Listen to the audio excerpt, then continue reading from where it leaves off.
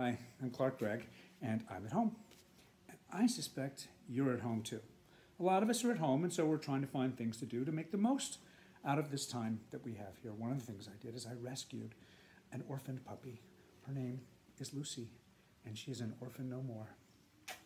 One of the other things that I like to do while I'm here is I catch up on my reading, some of my favorite stories. And one of my favorite stories, as I'm sure it's one of your favorite stories, is a wonderful story that's been loved throughout the galaxy for tens of thousands of years. Of course, I'm talking about The Witch and the Wookie. So I was thinking maybe we could read that story together. So here it is, The Witch and the Wookie. It was once said that so powerful and all-encompassing was the will of the emperor that the eyes of his agents could see into every crevice and darkened corner throughout the known galaxy, and no deed could ever pass unobserved. Yet observing is not the same as seeing, and the emperor's attention was forever drawn to matters of governance and the quelling of rebellions.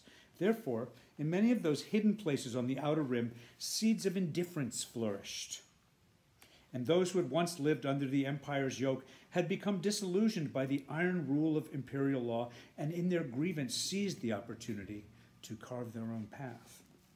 So it was that a small band of pirates came to find themselves aboard a stolen ship with a huge haul of treasure in its hold. There was little honor among thieves, and these pirates.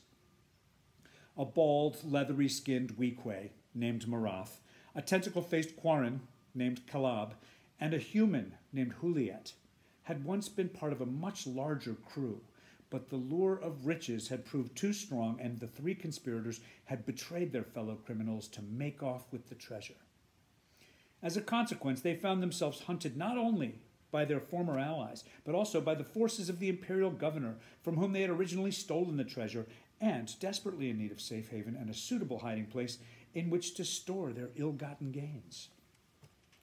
Hounded at every turn by those who would have their revenge, the pirates fled from star system to star system until finally, in the orbit of the planet Jas, in the system of Hoth, they found momentary respite or respite.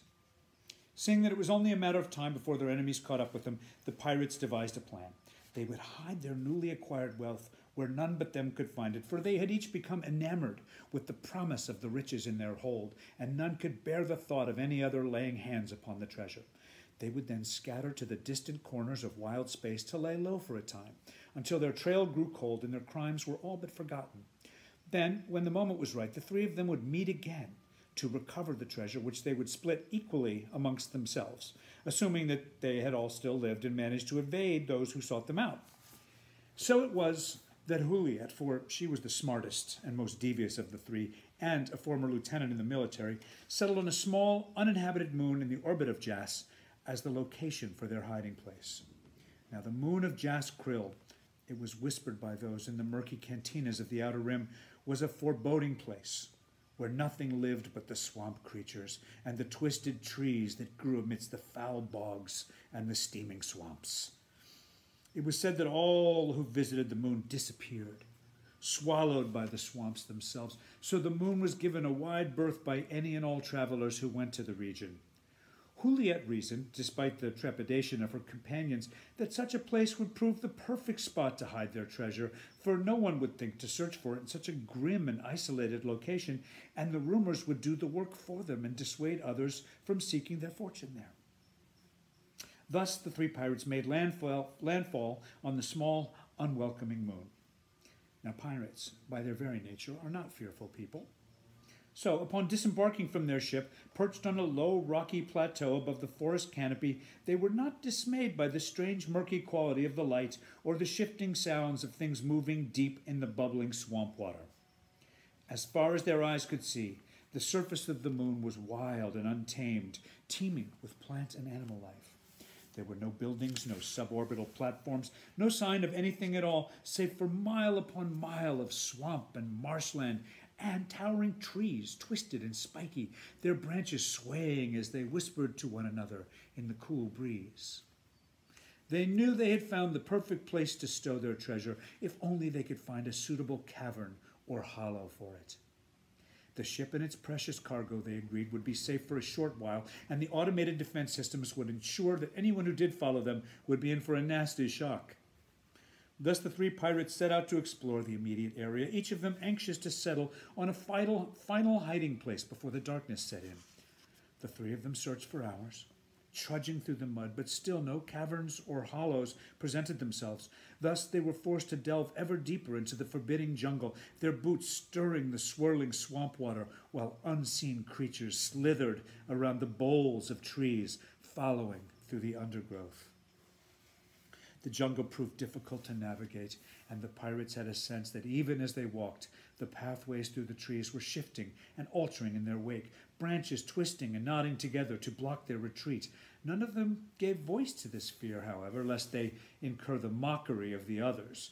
So they continued, uneasily, ever deeper into the darkening jungle, each of them fearful of speaking out or attempting to return to the ship. Night soon fell, and as the last of the light bled away beneath the treetops, the creatures in the swamps began to stir, dragging their lizard-like bellies from the dirty pools and streams, sliding amongst the fallen leaves that had formed a slippery carpet on the forest floor. Shadows seemed to leer at them from amongst the trees, describing the monstrous things in the darkness, leaving them jittery and nervous as they crept on through the jungle.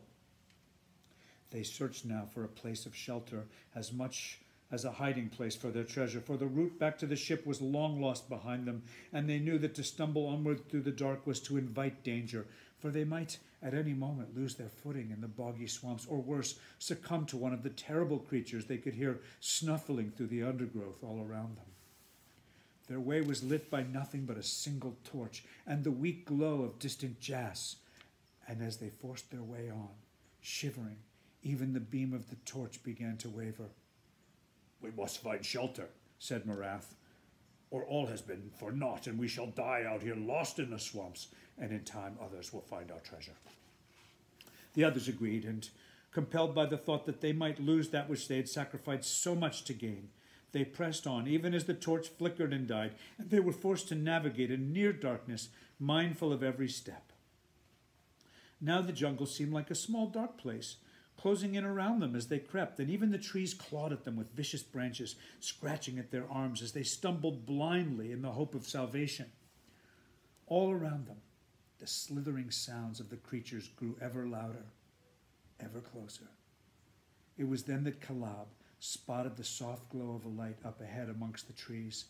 At first the pirates could not tell if it was the nearby flicker of a firebug or the distant light of a pyre.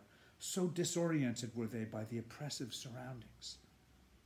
Like moths to a beacon, they were drawn to that light, stumbling from the path they had been following through the press of branches and the frigid ankle-deep water until at last they came upon its source. There, deep in the forest, was a small clearing, and in that clearing was a house.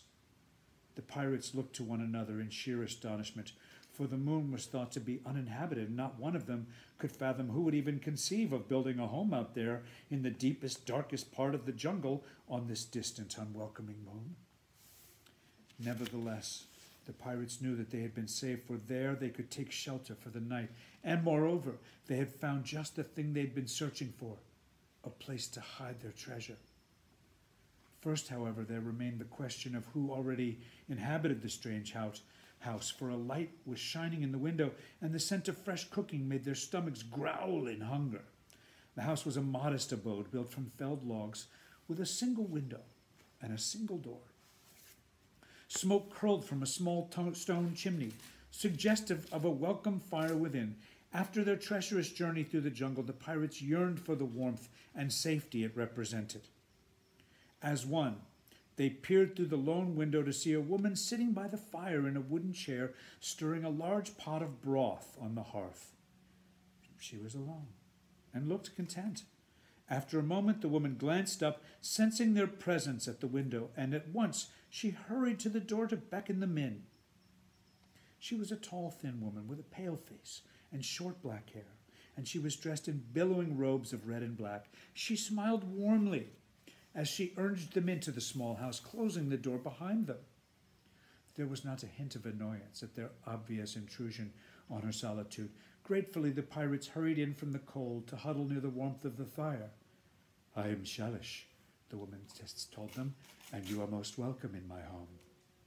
The little house was cozy, and the fire cast deep shadows into the corners of the single room, but not deep enough to hide the glittering treasures that covered every wall and every surface. To their amazement, the pirates spotted strange totems cast in shining gold, silver goblets inlaid with precious gems, etched swords in ancient armor, priceless relics from the distant ages, treasures from across the galaxy.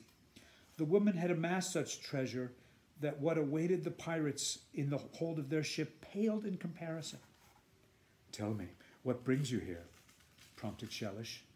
For I am not used to visitors, and I would understand what has brought you to my doorstep in this strange and lonely place I call home. The pirates spun a tale of terrible woe, claiming they were hunted by fearsome pirates who sought to steal their ship, and they had come to the moon to hide, only to find themselves lost in the darkening jungle with nowhere left to turn and no way back to their vessel. Shelish listened patiently, then in turn told of how she had long before been stranded on the moon after she too fled persecution, and that in all those long years the three of them, Marath, Caleb, and Juliet, were the first visitors to come upon her home. She promised to shelter them and give them a bowl of warm broth, and she returned to her cauldron by the hearth, stirring and stirring the rich scented contents. Not once did she ask for their help or intimate that they might rescue her by taking her with them aboard their ship. The pirates were untrustworthy sorts, and despite the woman's kindness, they plotted amongst themselves in whispered words and secret code. Just as they had betrayed their former colleagues, so too would they betray Shelish.